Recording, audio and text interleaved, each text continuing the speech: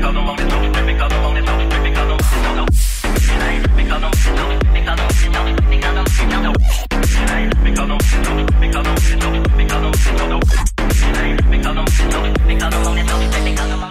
today in beautiful Los Angeles Saturday, we're gonna talk about the car which everybody wants, and it's bringing a lot of attention when you're driving the car.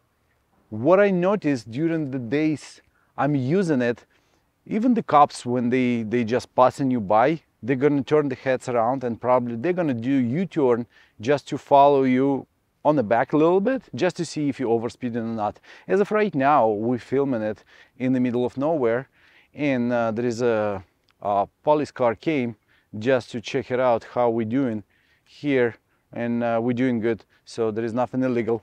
So it's a huge problem in Los Angeles right now. If you're living in 2023 July, you're probably gonna know, besides the homeless all over the city, there is a huge streets takeovers going on, and this is the car representing that kind of nightlife, what's going on in Los Angeles. Why it's representing that kind of life?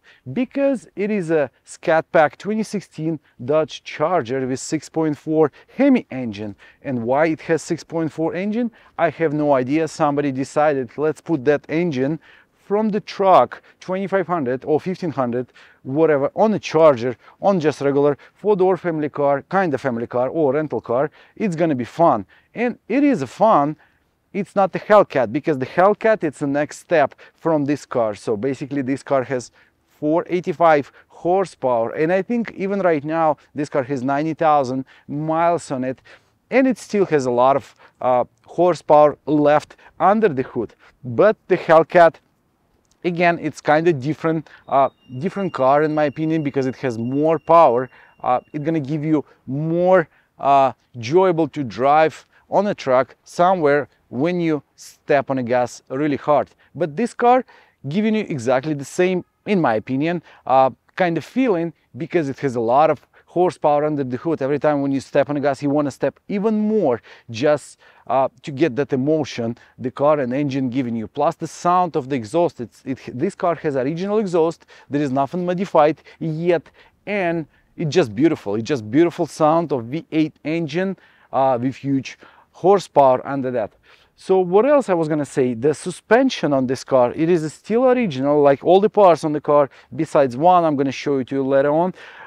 So it has original Bilstein yellow shocks on it, and I thought maybe it's aftermarket, but when I check it out, it's still original from the factory. That's why they all dirty, and you can notice that it's not aftermarket parts.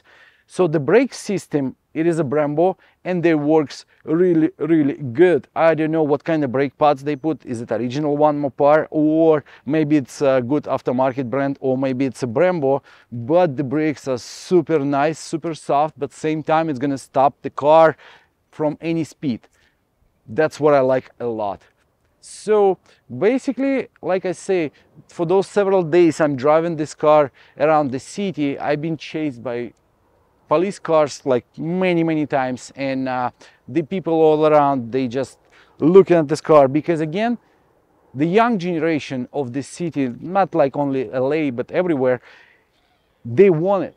It is desirable car. I would say it's kind of on demand, because it's not so many on the market. There is a lot of cars on the market right now, but if you're gonna chase them, you're gonna see how fast they are selling. So basically people want to buy it. And what I quite notice about to sell this car, not only people buying it who has money or good credit, there is a lot of people, students, kids, they want to buy this car. What they doing, they bring in mom, pop, they bring in like brothers or someone with good credit, and they doing cosign, or they buying under their name, so they just can have this beautiful car and get all attention from the people, from the friends, from the school or university, wherever they're going, because it is a 6.4 HEMI engine, and it's a Dodge, so it is a muscle car, and you can notice it just to look at the car, at the bumpers, the grills, and all kind of stuff. I did review GT version of 2019 Dodge Charger, and from the first look, it's kind of the same car. It has a scoop on the hood. The Scat Pack, it has 100 horsepower more than the regular RT, but for some reason on the back of this car there is a badge, it says RT, but RT, it has 5.7 engine, V8, HEMI, but 385 horsepower. This is the Scat Pack 6.4 HEMI, and it has 100 horsepower more for 85. Again, why they did so, I have no idea. I have no idea how many of those cars been produced, but they are desirable. People want it, and I want one too. So that's why when I came across of this car at the auction, I bought it just to drive it, review it, you know, and sell it like I'm doing with all my cars. But again, I got enough from this car for those period of time I drove it, and I don't want to drive it anymore, so I'm gonna park it and sell it probably really soon. So again, who did that decision to put this kind of engine on this car? Because the Charger, from my opinion, from the beginning, this car designed to be four-door sedan for the mid family or the family, the big one, doesn't matter. But again, same time they design, I think, this car for the rental, because the Hertz and Enterprise and all kind of big company, they keep buying those cars because it's easy to rent. So this car 6.4, it is, in my opinion, designed for the trucks because they can pull a lot of heavy stuff behind it. But for some reason, again, somebody decided, let's put it on a Dodge, and it's going to be so fun on the Dodge Charger or Challenger, and it's going to be fun enough. So it is a funny engine. It is kind of durable. It is kind of simple to work on. Everything is available. All the parts, they're not so expensive at the dealer. There is some common problems with the camshafts, but again, they're not so expensive to fix them. And the water pump noise leaking a little bit here, there, but from the beginning, I think the Dodge made only Dodge Viper to be a sport car. We're not talking about the Chevy, but there is nothing else was on the market. You can put the huge engine and it's going to be sport car. So they decided to go with this one. And back in 2005, 2006 and all those years, they used to have a SRT Dodge Charger also, and the truck Dodge Ram back in 90s, when they took the engine from the Viper SRT10 and they put that V10 engine on a truck. And again, they say it's going to be fun to do it. They did so, and that car is high demanded still. Just, I think in 90s they did that so because the Ford F-150, they came up with Lightning. So besides the Scat Pack, they do have the Hellcat available, which is 707, I think, horsepower. And after that, there is a Demon, Demon Red Eye, Blue Eye, Golden Eye. I have no idea what kind of eyes that car has, but there is a lot of horsepower for the small car. And I don't know how you're going to handle it if you're going to buy the Demon and use it as a daily driver. But in my opinion, again, it's kind of hard because number one, you're going to get a lot of tickets. Number two, you're going to spend a lot of money for the gas. That's why a lot of people have those cars, but they're not driving it every day. Even this one, Scat Pack, it's burning a lot of gas. And my half tank, whatever I put yesterday, right now, it's almost empty. And probably at the end of the video, it's going to be completely empty. So even if you have a lot of money in the bank account, you're still going to count it. And you're not going to spend that kind of money for the gas itself, because it's just ridiculous crazy. You're going to buy the Tesla and keep it on the side, you're going to buy the Prius or something else. Everybody has 2 or 3 more cars if they do have this one available, because for daily usage it's not practical. The suspension not so soft, so it's bumpy all the time. And I mean, it's kind of cool, but when you're driving it to work, from work, you're driving it to get some grocery and you're going this way all the time, at the same time you're going to step on the gas and burn some gas. Not some, you're going to burn a lot of gas. You're not going to like it after several days or several months. You're going to buy the second car, that's for sure. So from the back of the car, you're going to notice it's something different going. Like I said, there is a RT sign, but no, the Scat Pack. So the rear bumper, the exhaust, it's different from the GT or SXT version. But RT, a regular RT, not the Scat Pack, has exactly the same bumper and those kind of vents on the sides of it, right? So what are we gonna see in the trunk? There is a kind of a lot of space for different things because it's a Charger, it's a huge sedan 4-door. It has a subwoofer system, Beats. It has a subwoofer, the original one. So what else? This car has as a complimentary, that's the cover for your dashboard. So basically the dashboard right now, it's in really good condition, I think, because the owner, whoever owned this car, he was taking care of it. Besides that, it has the cover for the steering wheel. That's why the steering wheel, it is original, and the leather paint on it still in great shape, much better than supercars whatever I checked before. So one more thing this car has, and the good point, the guy kept the original one, because I installed the original one to do the smoke check in California, but he installed that one, KNA filter. I think, I mean, why? Like, why? It's still there, and I'm gonna keep it, and I'm gonna tell you why I'm gonna keep it. So number one, it costs some money, that KNA intake, but same time, not just because of money, the people who ever buy this car, they might gonna use it, they might gonna need it, because for some reason they buying it and installing it. So that's kind of cool. I think for the next owner, whoever gonna buy it, they gonna have extra part, and they're gonna say, oh, that's nice, I'm gonna put it so the sound of my intake is gonna be improved. So this car has a keyless go system, and like you can adjust it, you can open one door or all the doors. What about the space inside the car? Like I say, it is a 4-door, huge sedan, American car. So definitely it's gonna have a lot of space, and it is. But because this is the RT Scat Pack, RT, all of them has those anatomic seats, but Scat Pack has that label on a seat as a B with spinning wheels. So it is a cool heated seat, and you can control it from the middle screen. So what about the space? It has a lot of space, but again, when I'm sitting straight inside the car, the dashboard, I can feel it. But am I gonna be relaxed when I'm driving on the passenger seat in this car? No, I'm not gonna be relaxed. Maybe I can try, but on this suspension, I don't like it at all. GT version or SXT on regular suspension, it's super nice, soft car. This is not the soft suspension for daily driving, in my opinion. The seats are comfortable, but the space inside the car for the passenger, for me, it's not comfortable. What about the glove box? Glove box kinda, I mean, all the manuals, there is a lot of stuff you can put it inside. So can I sit behind myself? I think I can. The seat, yeah, there is a lot of space for my legs, there is a lot of space for my butt and for my head also. So it's kind of cool, normal, and it has heated rear seats plus USB port, so I can charge my phone while I'm sitting on the back. I already have a child seat, and my kids, they love it. They love the sound of this car, they love the way it looks. But I don't, and some points I do. I don't, because the money I'm spending for the gas is just too much, so I can drive my Tesla as a daily driving and just keep the car for a period of time. But I had to drive it. I had to drive it for several days just to get an idea why the people want it, why they're buying it, and why it's so popular for the street takeovers at night.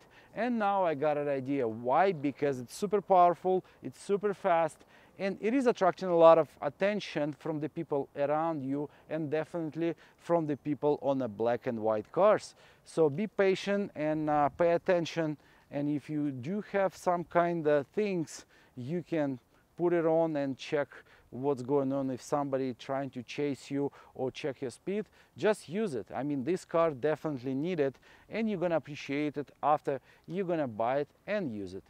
So when you sit inside the car, what you can see, number one, that's the common problem for all the Chrysler 300 and the Dodges, that's the door covers. I mean, from the heat, the plastic just squeezing, and it just drying. On the passenger side it is more, so it's kind of start hanging, and there is a huge gap just because the door panel already dried. So what do we have on a central screen? Central screen, there is a navigation system, there is a climate control, there is a lot of different application for the performance you can do activate launch mode and launch it, but I'm not gonna do so because I don't like it. So on the cluster we do have a lot of different information, and what I do like, besides the your economy fuel screen, I mean, again, you driving this car, why you need the fuel economy? Probably you do not. There is a driver assist, so this car has Distronic plus the line keeper. That's kind of cool. Performance. So on the performance, you're gonna see what's the top speed you have, what's the 0-60 you can make, and a lot of different things. Even the torque on the wheels, that's super cool. I mean, laps, all kind of stuff. So what I do like the most, that's the vehicle info, and what you can do, you can see the temperature for your transmission, for the engine, oil temperature. So basically, why you need those parameters? You do need those parameters if you're launching a lot, or you're just racing, or you're driving on a track. You want to see how far your temperature goes, so you can stop and cool it down a little bit, and after drive it again. So whatever you need, if your transmission going hard, if you're doing donuts or something else, just check your temperature constantly, because you don't want to do the donuts last time. You want to do donuts again later on, so just keep checking that. But what I do like the most, that's not the battery voltage. I like engine torque, and I like this one, that's the engine power. So basically every time you step on the gas, it shows you how many horsepower engine producing at this moment. And when you're doing takeoff, you step on the gas, you see your horsepower going up. I never went all the way to 485 because it's just crazy and I'm not on the track. I can do the vented seats, heated steering wheel, or the heated seats. The condition of the steering wheel, like I said, probably because this car from the beginning, it had a cover on it, so it's just like new condition, and the leather, and it's not painted. I mean, don't get me wrong, I can go to the upholstery shop and get it painted or redo it, but it is still original, the paint original, and the leather, it's in a great shape. So the dashboard, again, used to have a cover. I took it off because I think it's just super cheap and I don't like the way it looks. It's not a 99 Ford F-150 truck. That's a Dodge, supposed to be this way. But because of the cover, the condition of the dashboard, it's the same great as a steering wheel. It's not dried like the door panels. It's just cool. So, and there is a lot of common problems for the dashboard also. That's why they have covers available everywhere you can buy, and a lot of people using it just because they know when this part of the dashboard gonna dry, it's gonna lift it up this way, and it's gonna be huge gap right here and maybe on the side also. So you're gonna do nothing with that, and you're just gonna keep driving the way it has a gap, or you have to replace the dashboard. And by the way, it's not that expensive from the dealer if you're gonna buy just a shell for your dashboard. So what else we have here? That's just climate control, regular as any Dodge Charger has. All the switches same as a Maserati and some of them Mercedes. But the cool point about Scat Pack, besides the sport button, it has a super truck pack button. So basically when you turn that on, it's going to all the launch control mode and all kind of stuff. I think if you're gonna push it a little bit more, your traction control is gonna be off, or you can turn it off yourself if you want to do donuts. But to turn it off completely, you have to push it and hold it, so it's gonna turn it off. That's it. We're not going to that mode, sport mode, super truck pack, sport cat mode, Scat Pack. No. So we're gonna drive it a little bit, and I'm gonna maybe you're gonna get an idea of the suspension this car has. Like I say, it is a original Bilstein yellow shocks, and there is a police car watching us just if we're gonna do some crazy stuff or not. So we are not doing crazy stuff. Please don't follow us. You can follow us on the YouTube, but don't follow us on the street. Kind of loud exhaust, you might gonna say it is aftermarket, but it's not.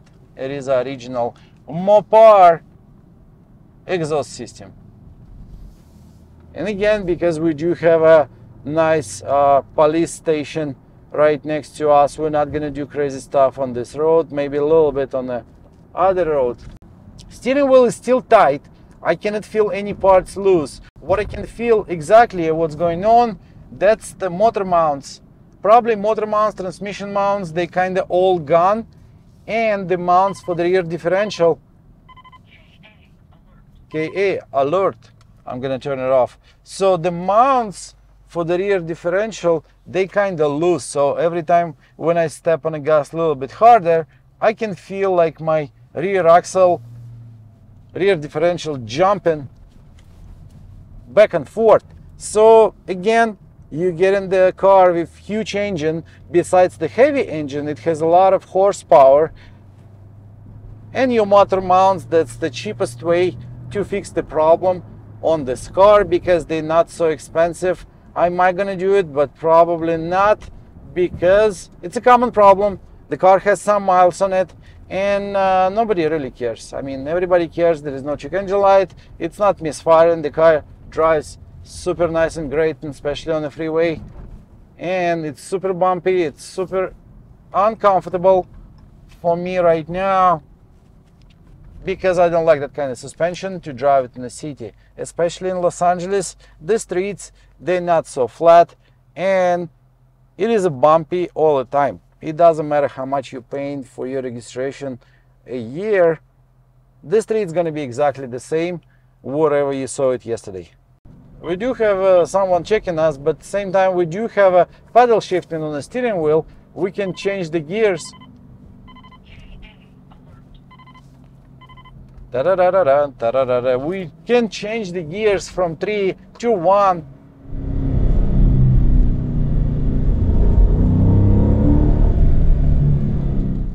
It's nice. The sound of the engine is so beautiful. I love it. I just love it. Any RPM I'm pushing on this engine, 6.4 with 90,000+ miles on it, the sound of the engine just amazing. It's beautiful. I love it. I love that sound. What I was gonna say, the AC working really good in this car. It's such a nice to be in, not out. Some cars AC not working so good as a Dodge, but most of the American cars, from my experience, I know if the whole system working good, AC is working beautiful, no problem. And because it's 6.4, your AC, it's not affecting your power, your joyful ride in this beautiful Charger Scat Pack. So what about the parts for this car? So the engine itself, you can buy it from, it is a little bit different. Don't tell me it's completely different. It is a little bit different from the truck, but basically 6.4 HEMI, you can buy it around 4,000 if something gonna happen. The transmission, it's going bad really